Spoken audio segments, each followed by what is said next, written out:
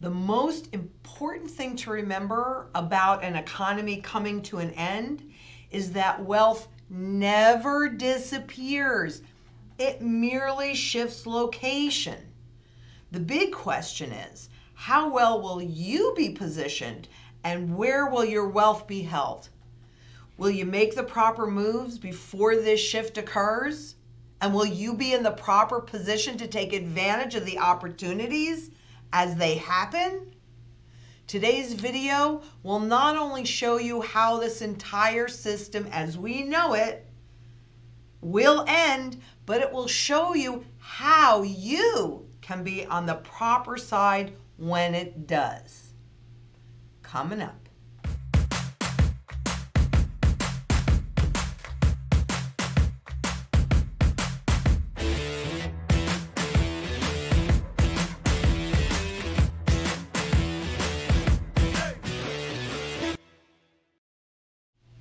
I'm Lynette Zhang, Chief Market Analyst here at ITM Trading, a full-service physical gold and silver company. And the strategy that I developed that everybody at ITM, including me, is executing is based on these historical, repeatable patterns. And we're in the middle of one right now. Let me take you back for a moment to August 15th of 1971, when then President Richard Nixon took us off the gold standard. And he says that he has directed Secretary Connally to suspend temporarily the convertibility of the dollar into gold. Further, the public, he did not want the public to get nervous, and believe me, we were all distracted with the Vietnam War, the oil embargo, women's lib, civil rights, and lots of other protests that were going on during this time. Now, what is this action, which is very technical? Not so technical. They took away what created and supported fiscal responsibility, but it's very technical. What does it mean for you? Let me lay to rest the bugaboo of what is called devaluation. If you want to buy a foreign car or take a trip abroad, market conditions, notice market conditions, not what I'm doing, market conditions may cause your dollar to buy slightly less. Well, we have officially way less than 4 cents left out of the original purchasing power of the dollar. That is not slightly less. But if you are among the overwhelming majority of Americans who buy American-made products in America, your dollar will be worth just as much tomorrow as it is today. Okay. You know, hindsight is 20/20. Is that true? Not even marginally so. Plus, they started globalization shortly after that, because I remember all the talk of it when I became a stockbroker in the mid-'80s. The effect of this action, in other words, will be to stabilize the dollar. Now, I hope I didn't make too many comments in there because I want you to listen to this. The persistent undershoot of inflation from our 2% longer run objective is cause for concern. Many find it counterintuitive that the Fed would want to push inflation up. After all, low and stable inflation is essential for a well-functioning economy. We'll talk about that. And we are certainly mindful that higher prices for essential items, such as food, gasoline, and shelter, add to the burdens faced by many families, especially those struggling with less jobs and incomes. However, inflation that is persistently too low can pose serious risk of the economy. Inflation that runs below its desired level can lead to an unwelcome fall in longer-term inflation expectations, which in turn can pull actual inflation even lower, resulting in an adverse cycle of ever lower inflation and inflation expectations. This dynamic is a problem because expected inflation feeds directly into the general level of interest rates. Well-anchored inflation expectations are critical for giving the Fed the latitude to support employment when necessary without destabilizing inflation. But if inflation expectations fall below our 2% objective, interest rates would decline in tandem. In turn, we would have less scope to cut interest rates to boost employment during an economic downturn, further diminishing our capacity to stabilize the economy through cutting interest rates.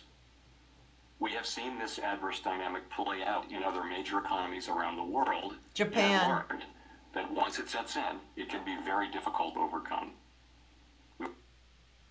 So let's just kind of dissect that gobbledygook a little bit, because he's trying to tell you inflation is a very good thing, except that the average wage never, ever, ever keeps pace with inflation. And so in this most current stimulus that they did, it was those that make less than $75,000 a year. Whereas in 1971, the average wage was something like $9,500, and a family of four could live on that. A family of four can't even live on $75,000 a year. But look at that wealth and income inequality gap, which is now far greater than it was even in 1929 or 28 before that stock market crash. And we do know, all the studies have pointed to the fact that you have the 0.001% of the population that owns the lion's share of the wealth. And you may have also heard many times that this is the biggest wealth transfer in history, because it is designed to take the last little bit of wealth and move it over to that 1%, or actually less than 1% of the population. And unfortunately, you and I are not in that category, unless, of course, we hold gold, because that is what creates the opportunities. So aside from all of the gobbledygook telling you, yeah, don't worry, the effect of this action, in other words, will be to stabilize the dollar, which it didn't. The dollar then began a long-term slide. But Danielle DiMartino Booth, who was part of the Dallas Fed, Powell mentioned financial stability in his remarks today. They have made it official. The stock market is their official goal. And other than yesterday and today, where we're seeing a level of correction, I'm going to come back to that in a second, stocks hit highs and bonds tumble after the Powell pivot, after this brand new thing where they are going to target an average of 2%, which means that they are going to do everything in their power, because you got to remember, there is only one way to fight deflation, and that is with inflation. Stock markets imploding is deflationary. People spend less money, and we know they've been having trouble getting people to spend money. That's why I think we're going to see UBI, Universal Basic Income. But if the stock market keeps going up, because remember too, how many retirees are dependent upon the returns of the stock market? We're between a rock and a hard place. They have no other alternative. And let me just remind you what deflation and inflation and all of that is. If you've got some buttons, and every day I go into your house and I take one button, at the end of 30 years, I'm going to have a lot of your buttons, but you're probably not going to notice it that much. If, however, I go in and I take 99% of the buttons in your house in one night, you're going to notice it. And that's the difference between the slow form of inflation that we've been experiencing, hence that 2% target. Because if prices go up 2% a year, even though your income doesn't keep pace with it, then at the end of 10 years, wow, they have 20% of your purchasing power. And you didn't even complain or notice it. I was around in the 70s. We were yelling about inflation. Now it's a very good thing. But the stock market loves it because Powell is telling everybody, that they are going to keep interest rates anchored at zero, like they have a choice. And they're going to do QE. And by the way, when I came in here, before I came in here, I saw that the Dow was down like 760 points. And what happened? One of the Fed presidents came out. I think it was Clarita, but you don't hold me to that. It was one of them. And came out and said and indicated that there was going to be more QE coming soon. Soon. Don't worry about it. We do not want this severely overvalued, ridiculously overvalued, the most expensive stock market in history. We do not want that to implode. We're going to pump it up and pump it up and pump it up. But what happens when they do that is that loss of value, purchasing power value, real value. So we're going to look at what happened with gold on that day as well. But you guys know, this is my very favorite question. How many times can you be lied to when you do not know the truth? Let me show you the truth. Historic policy change. Yeah, it was a monetary regime shift. Quietly announced, just like Nixon did in 71. People didn't know that anything had changed. It all seemed really pretty normal. Dollars, still the dollars. Whether it was a gold back or a debt back, still the dollar.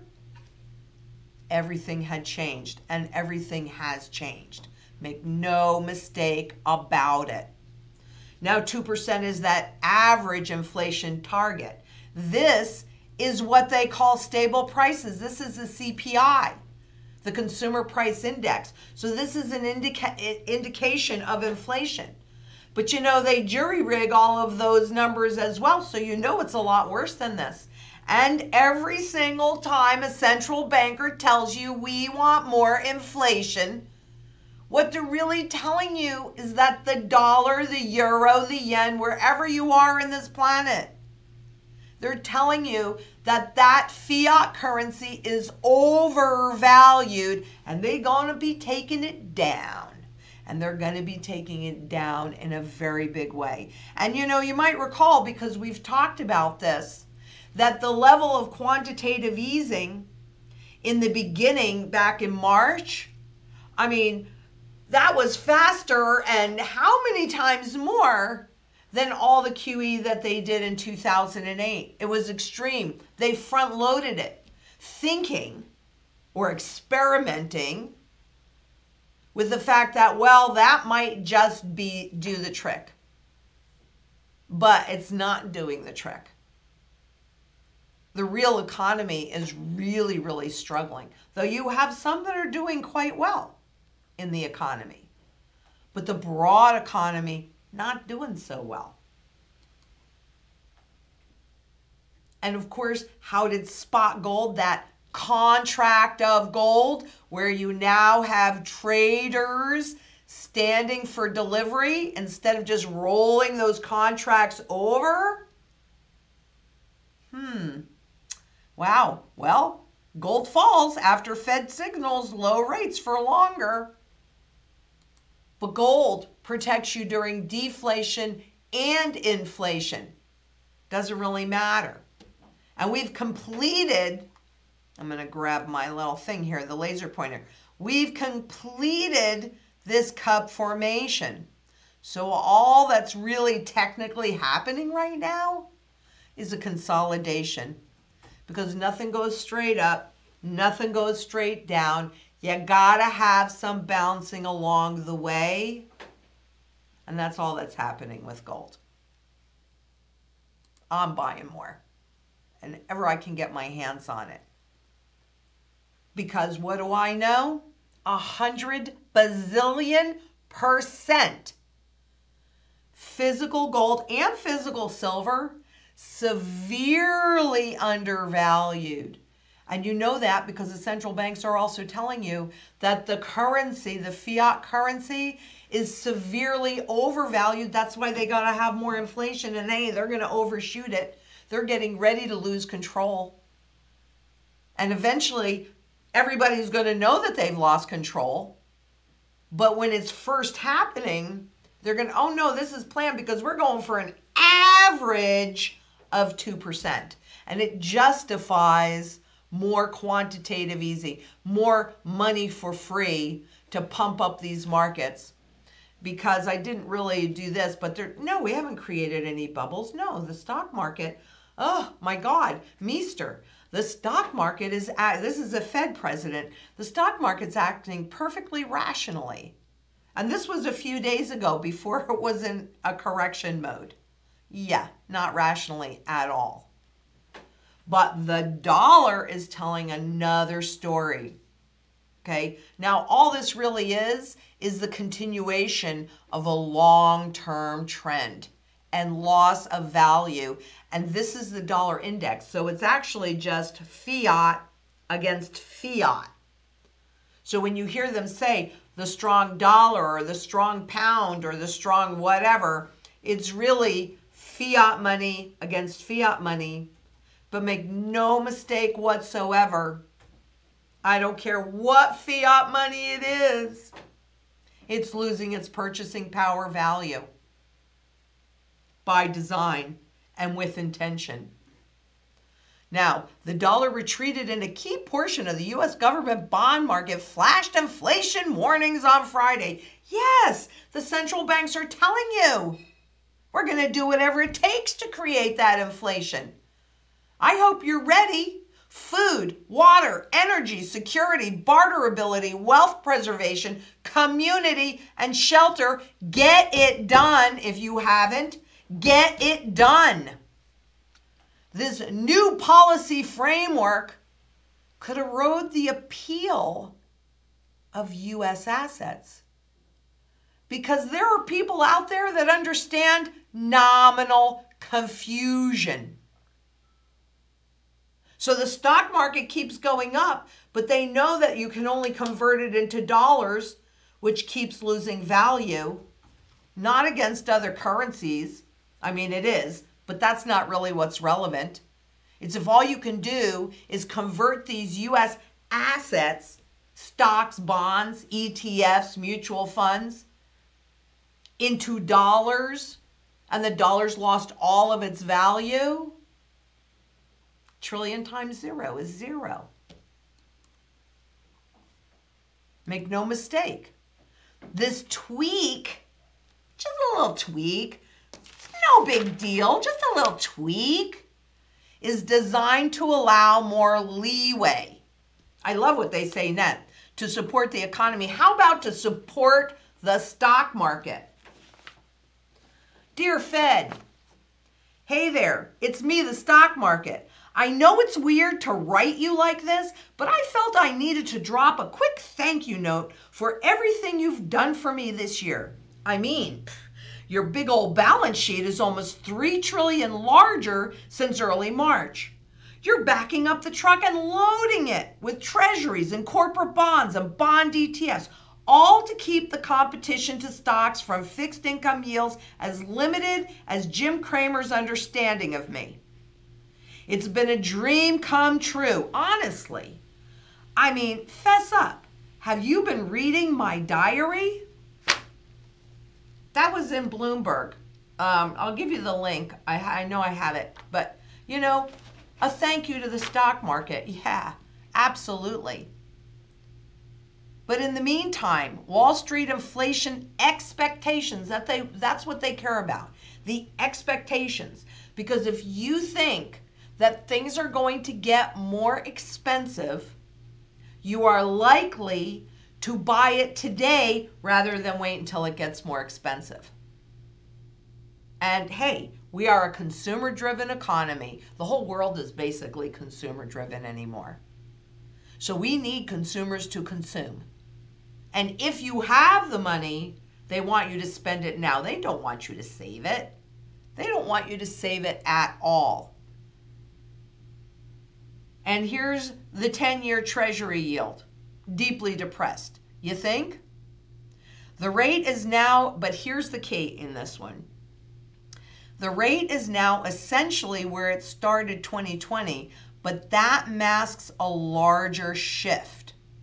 That shift indicates market expectations for returns after inflation have weakened markedly. So that goes back to could erode the appeal of U.S. assets. Because even though the average person doesn't understand inflation, the 1% do. And that's why we're seeing insiders getting out of these markets in droves. What happened today? Is this the start of the loss of control for the central bank? That's why they had to come out and say, don't worry, we've got more money coming. Don't worry, be happy. Because if the stock market implodes, you're going to notice it if it implodes in a rather big way. This is real quarterly GDP, the August numbers. And they're expecting through the second quarter a GDP loss of 31.7%. Do you know what the loss of GDP? Now, GDP is all the money that flows through the U.S. economy, all of it. Do you know what the GDP loss was between 1929 and 1933 during the Great Depression? 30%. That means that we're in a depression, and it's worse than the depression in 33. But that was the kickoff. This is the end of the grand experiment. And they're going to move us into another experiment. That's why you got to have gold and physical gold and silver in your possession. Because you're going to need something. We can't stop what's happening, but we can get into the best position to take advantage of it and to protect our wealth and to protect our purchasing power. That's the whole point of physical gold, physical silver out of this system. Because going back, now this particular graph, bar graph, goes back to 1945. And this was the worst hit on GDP then. And again, between 1929 and 1933, it's worse today. And forgive me for being repetitive because, boy, if I can get you to understand this, that's everything. There is only one way to fight deflation, and that's with inflation. But this is hyperdeflation. A stock market implosion is hyperdeflation. That's what the battle is. That's what the battle is. It's not just regular deflation. It's hyperdeflation. What's the difference? What's the difference between deflation or inflation and hyperdeflation or inflation? It's the speed at which it happened. So back in the Depression in 1929 to 1933, that took 4 years. This took 2 quarters. This took a half a year. The speed. And this is a big experiment that has never historically been done before. And what they did since 2008 didn't work. We were already headed for this. This pandemic, what great timing. And now what are they doing? They're pointing all of the fingers. Because there is only one way, only one. You don't have choices. Look, they've been trying. Only one way to fight hyperdeflation, and that is with hyperinflation. And let me show you what happens to gold during these resets when all confidence is lost in the currency and they got to lop off zeros. You watch. I mean, I can't guarantee this, but history does repeat itself. Once they put in place UBI, and more states are experimenting with it. I can't guarantee this, and hey, I could be wrong, but I'm really confident that we're going to have universal basic income in some form before the end of this year, so people will go out and spend. That is what, and we're going to be paying attention to that and the monetary velocity, and that is what's going to cause this. This is just a few how gold behaves during a reset. When do you want to buy it? How about when you can? How about when it's undervalued? There's silver too. Physical, in your possession for a properly diversified portfolio. And then you want to be diversified inside of your metals. So gold, silver, asset protection, growth.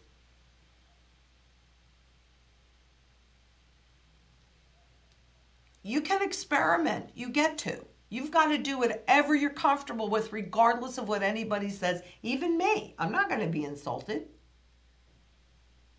But you have to make a choice on how you want to make this last stand, because that's where we are. This is the last stand. And it's not something that's happening in the future. It's something that we are already walking through. What is going to put you in the best possible position? The strategy that I created for myself based on all these repeatable patterns. They're there. It makes it pretty easy. You just have to accept that you see them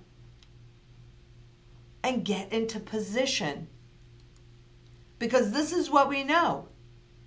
You know, I can't say anything about digital currencies or cryptocurrencies that have only been around since 2009. I'm thinking they haven't really been tested yet. And even though I know that's the direction they're pushing us in, and that's what's going to happen, I don't know which ones are going to be viable and which ones are just going to be another Wall Street product to play with. And neither do you. But what I do know is if I've got real money that has been proven to last for thousands of years, the other thing that has been proven is that you can always 100% of the time convert your physical gold and physical silver into any currency. But you cannot always convert worthless fiat currencies, because what? That's government-backed currency. It's a government-based currency. And as we've seen most recently, well, I don't know that this is most recent, but in India in 2016, where they demonetized 85% of the currency that was out there, the government giveth, the government can taketh away, but not gold. In fact, these coins that they just found, 2000 well, this report is from August 28th. These coins were created back in the Byzantine Emperor Theophilus, who ruled from 1829 to 1840, or what am I saying? I'm sorry, 829 to 842 AD. And we are in 2020, fast approaching 2021. And they're still money because they're gold. Gold is indestructible. Indestructible. They've been sitting in the ground for all these years, and some of them are like new. The condition's phenomenal. And some of them have been cut because they needed smaller denominations. It's really an interesting article. And this is the piece particularly that I really wanted you to see. Because whether it was through war or trade, money kept flowing.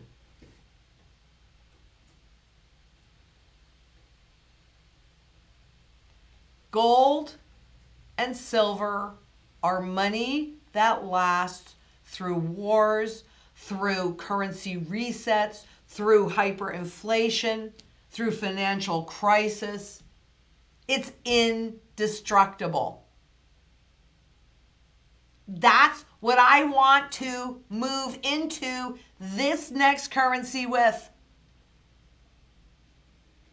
Because I'll just convert it as I need it and see where is this dust going to settle. Where is it going to settle? We'll find out, won't we? But gold is real money that central banks cannot destroy. They can manipulate the price. That's easy and cheap. They're doing it in the intangible markets, these contracts. But its real value, regardless of what they make it look like, is so much higher in nominal terms, in terms of dollars or euros or yen or wherever you're watching from. So much higher. Because the currencies themselves are worth so much less. You really need to be ready. Please be ready. It's happening. It's happening. And he's announcing this. Fed Chair Powell, this was a very big deal. This was a very big deal. This is a game changer. They're setting up to justify the hyperinflation. But you can't. You can't. Because it destroys people. We have something like 50% of the U.S. population that is food insecure. Food becomes the single biggest issue during these transitions. Remember what happened at the grocery store in March and April? No kidding. Food, water, energy, security, barterability, wealth preservation, community, and shelter. Please, please, please, please, please get it done. Get it done. We are running out of time.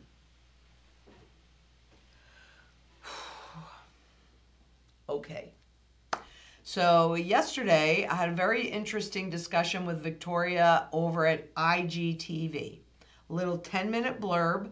And do we have that link yet, Megs? Not yet. Not yet, but as soon as we get that link, Megan will post it, and she'll let you know. And next week, I'm going to be on with Patrick Vieira over at Silver Bullion TV. And I had a great time with him last time. So, and a lot has happened since then. And he always asks the best questions. So I know this is going to be a great interview. And we'll keep you posted on that. If you have any questions about this or anything else, just make sure you send them in to questions@itmtrading.com. And also make sure that you visit our blog. That's where you're going to find all of the images, a little blog that I wrote on this for today, and I do that every week as well as all of the links to all of this different material, including you can listen to Powell's entire speech. I just gave you a little snippet, but if you want to listen to the whole thing, rock and roll, hoochie coo. Keep in mind that it is absolutely the time to cover your assets. And you do that with the Wealth Shield, which has 4 overarching pieces to it.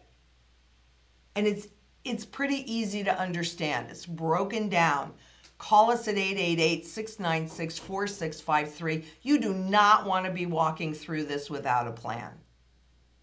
Because how many times can you be lied to when you don't know the truth?